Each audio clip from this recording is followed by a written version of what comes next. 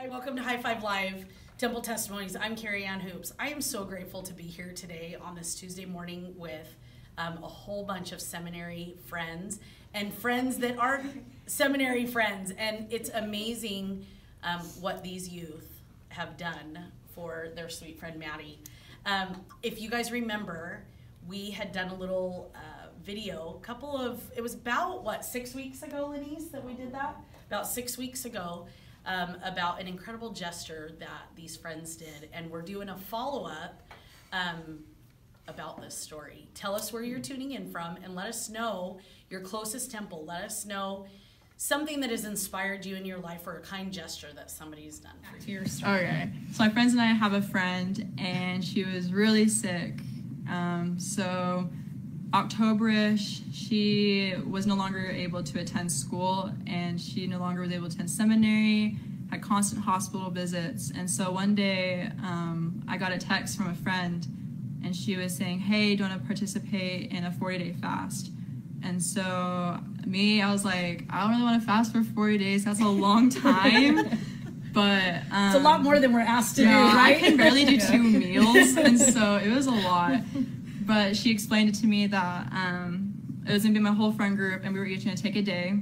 And so how it worked was it started on the 17th of December, and it started at 4 p.m., and you end at 4 p.m. And then the next person started 4 p.m. and ended at 4 p.m. So everyone was always ending 4 p.m., starting 4 p.m. And at first it was really challenging because we never fasted a day. Like, that's a long time to not go with food and water. And during that time, we had theater productions, we had work, we had sporting events, we had school, we had church. It was just a lot to... Well, and if you think of December 17th, that means they were fasting Christmas Day, Christmas Eve. We did have friends New Year's fasting Day. Christmas and Christmas Eve Christmas, and New Year's. Eve. So it was really challenging, but we all took it and we all decided this is for Maddie, like this is what we need to do. And so there's a schedule, so we all knew when everyone was fasting. We always knew whose turn, who to pray for the strength to fast. And I remember when my day came, it was hard. 2 meals is already hard enough. Going a full day was exhausting. It felt like it took forever, but I've never felt the Spirit more strong because I knew that it wasn't for me, it was for someone else. And by the end of the fast, we were going to wrap it up with like a meal, like break the fast kind of thing. And some of us decided that we needed to go to the temple to really like break this fast and to make it more meaningful. And so we ended it, and then 3 weeks later I had another friend in the same friend group, and she wanted to do another 4-day fast, but we opened it up to the seminary. And so my seminary teacher allowed us to pass around a sheet, and we were able to do another 40-day fast that I was able to be a part of also. And it was awesome. Like, it was probably one of the best spiritual experiences I've ever experienced. And Maddie, she didn't know about our fasting. We never said to not tell anyone, but we also said to not tell Maddie because we didn't want her to be like, to say no. But she was able to really feel the blessings of fasting, and she had no idea until the end of both of them that we were fasting for her. And it was really just a neat experience. And this was initiated by the youth. By the youth.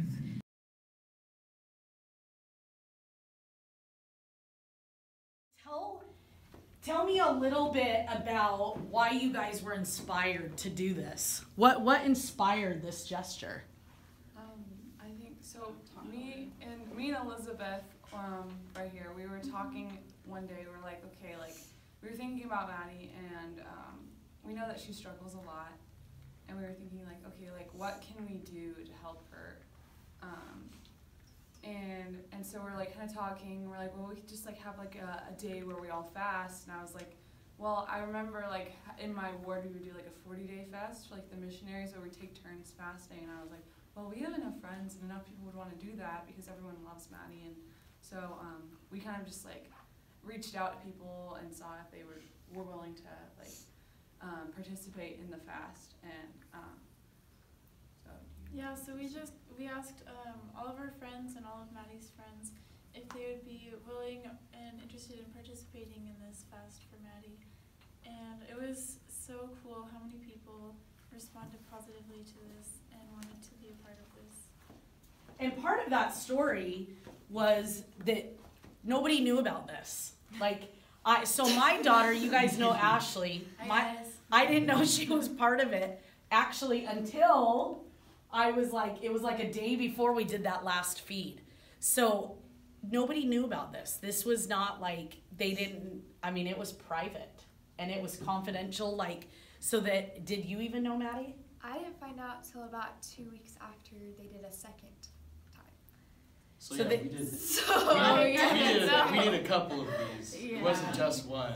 And that's what's so incredible about this story is that it wasn't done so that there was a visibility. This was done so that the true love of Christ was shown, and that's what's amazing. So can you guys tell us a little bit about some of the inspiration that came or experiences or how this changed your life?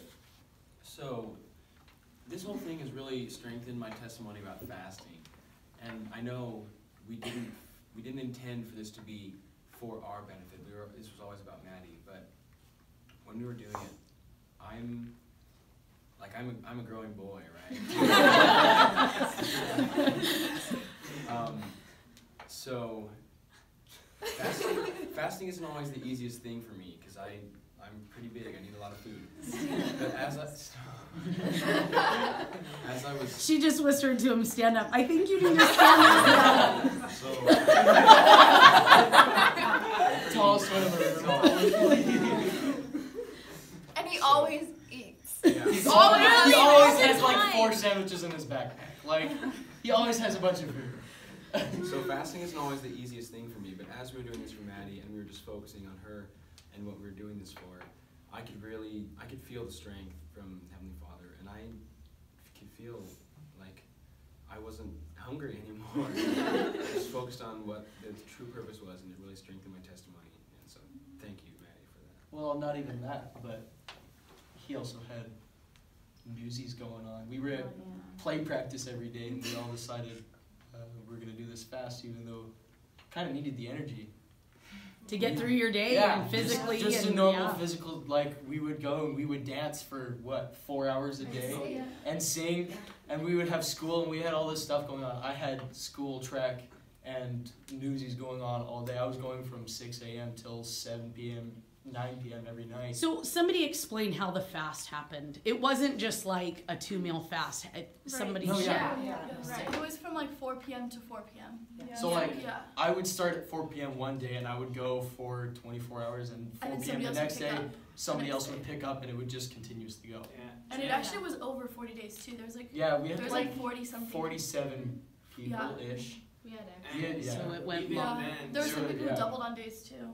they were even then, like, if there'd be people coming up to me all the time, like, hey, I heard about this 40-day fast, where do I sign up? I'm like, we're already filled out, man, but just fast for fun. That is a good Some of problem us- to have. And Some of us went more than one day during the thing. I know I went Yeah, at the least first 3. one we had, Yeah. we had multiple the first time. The second time around, we had more people actually involved because I went and talked to like seminary, like different seminary classes, and I like reached out to some non-member friends to try and like invite more people to like participate in this, because not only was it good for more people to be able to pray for Maddie, but also this was a huge testimony builder for me. I want to share that with other people. Yeah. I'll go next, I guess. So this whole experience, like, it really strengthened my testimony, like AJ was saying. Like, for me, it wasn't about fasting. It was about, like, the unity and the love of Christ. Because, like, when I was fasting, my siblings, AJ and Elizabeth, would, like, reach out and, like, make sure I was doing okay. And when they were fasting, I'd do the same for them. It just, like, really helped me realize that we truly are not alone. And I wanted to share that with Maddie. So, yeah. I am absolutely with both Liv and AJ. My family has always been pretty big on fasting, so like every month on Fast Sunday, it's like, gotta do it. But we don't usually go a full 24 hours. I had never gone a full 24 hours before. I'm a snacker. I was worried. But, I mean, it was easier than some of the shorter fasts that I do on the month, because I knew that I was a part of something way bigger than myself. And that moment when I was taking over from someone else and passing over. I didn't know who was taking over for me, but I knew that it was some big network and that someone else was taking this thing and I was helping continue it. It wasn't just me doing a fast, and it was so cool, and I had so much strength. Amazing experience. I mean, I remember I was fasting on Thanksgiving, and was it Christmas? We hadn't started. Oh, that's okay. right. It was Christmas. I was fasting on Christmas morning, and I remember like thinking like, okay, I can do this. Like, I got it. I'm doing it because nobody else wanted to fast on Christmas, so I was like, okay, I got this. I remember like I'm a diabetic, so fasting is kind of a hard thing for me to do, and so I have to do a lot of prayer and preparation beforehand. And like I remember getting on Christmas, like I remember getting really sick because I didn't eat, but I was like, you know, like I need to finish this just for Maddie, and I honestly I wouldn't recommend that, but but personally, like it was such a a thing for me to be like, okay, like Maddie feels sick like all the time, you know, like, and I if I can be sick for like one day, like that's not even a big deal to me because she's, and if I'm helping her, then it's like, then I can be sick for a little bit, and We'd seriously do anything for you, Maddie. Like, does anybody else have any thoughts? I personally want to know how it affected Jeff because he's not a member. Oh, yeah. I'm not really a member. I'm actually Catholic, but I still love it. Yeah. I joined this fast because I didn't really see it as more of like a thing with religion. It was more like just try to help out Maddie and just to ask like Christ to help out because I know Maddie's going through a rough time, and I've actually never done 24 hours. It was really rough. Like I know the first 12 I slept through. I had a lot of time. But then after that, I kind of just prayed just most of the day. And it really helped me out. It strengthened my faith in God.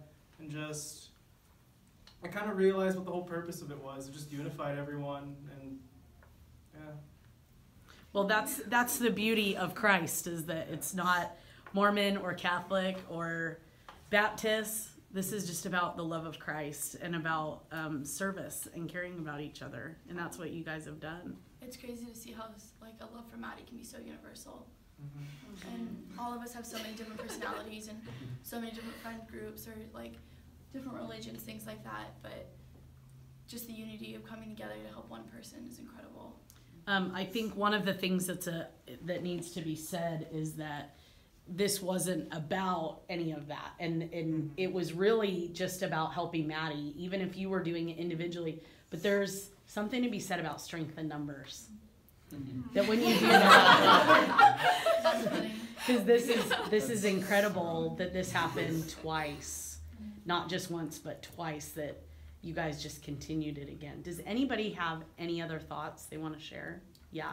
I do, real quickly. There was a lot of healing for me personally that went on during these 40-day fasts, and I had no idea about this. Like, they weren't ever like, don't tell Maddie, it's a secret. We just didn't tell her. They just didn't tell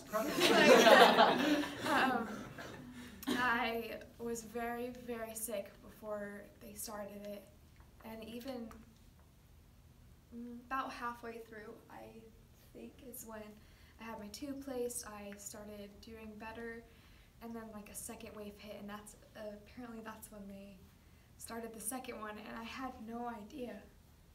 And the day that they ended the second one, I had kind of like a miraculous like disappearance of some really horrible like symptoms, and I had no idea until 2 weeks later. And I believe that it was totally because of their strength and their faith.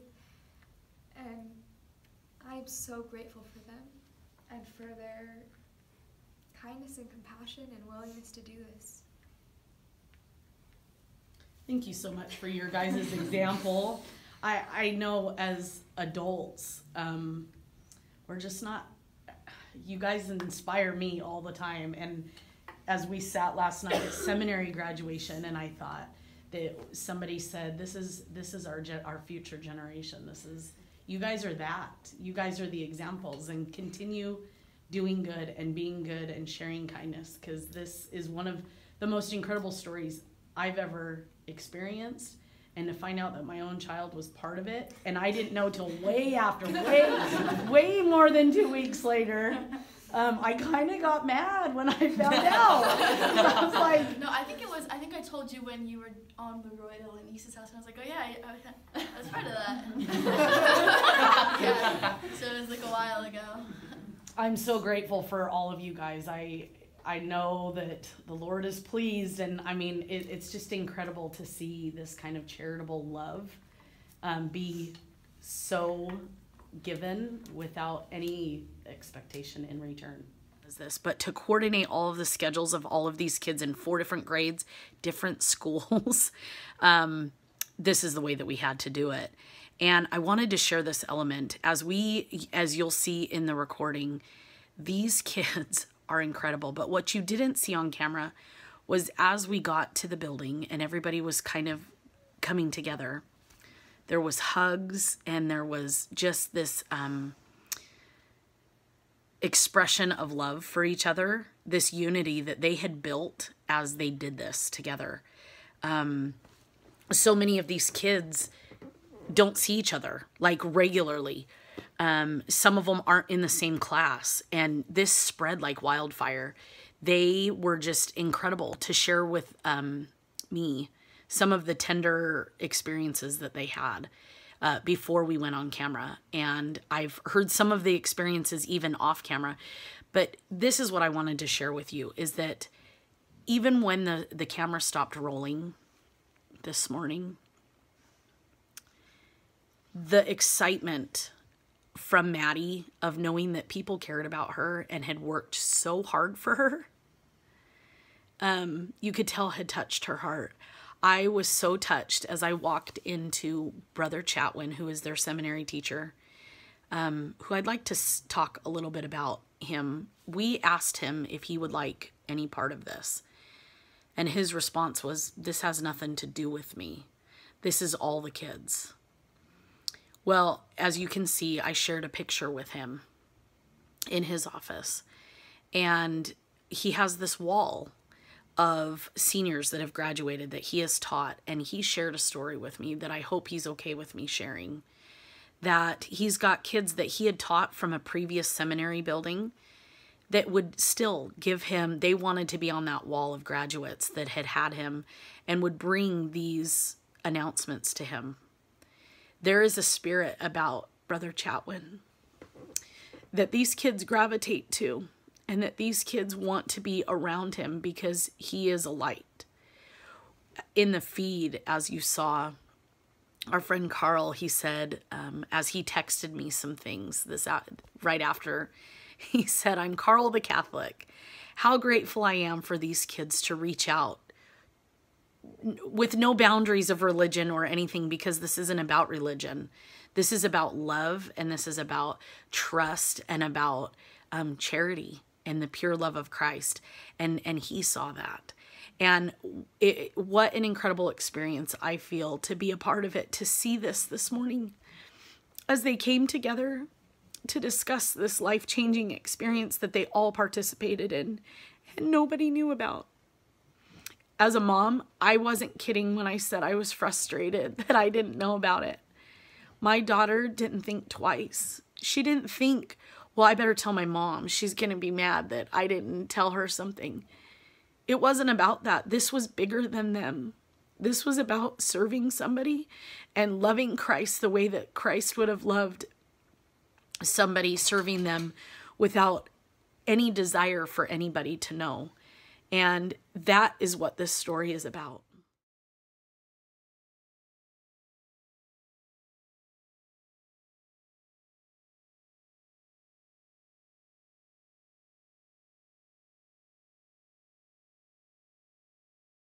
Alright, well thank you guys for tuning in.